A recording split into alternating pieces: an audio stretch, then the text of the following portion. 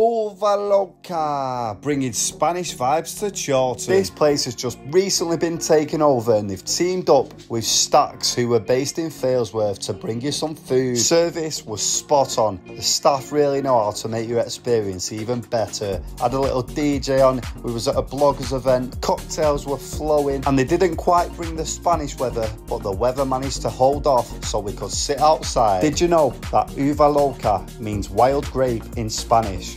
Nah, neither did I till yesterday. Chin chin. Very jealous of you if you live in Chorlton. You've got some sick gas around your ends. Now on to the food. This is where Stacks come into play. We got their best seller to share, which is the SP42 platter. It came with prawns, halloumi, sticky Chinese chicken, sticky rice, chips, barbecue chicken tenders, broccoli and a bit of salad for decoration. Now when I seen I got invited down to somewhere called Stacks, I was expecting burgers, so I was pleasantly surprised when I seen this. Bit of veg, bit of salad.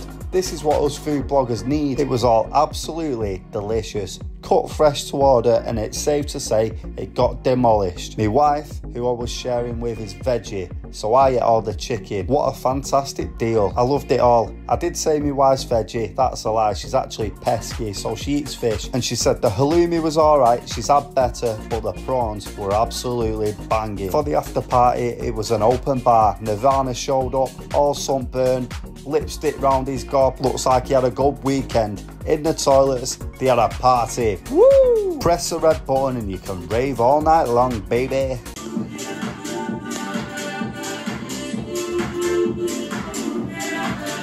Leah absolutely buzzing with herself. Look at that, a place you can come to boogie and have a 6 grand. Scranchester was in the building, getting on the shots. Big up! What an event. Overall, loved it. I'd definitely come back, even if it means I've got to get the train or leave my car. Taxi for Leah.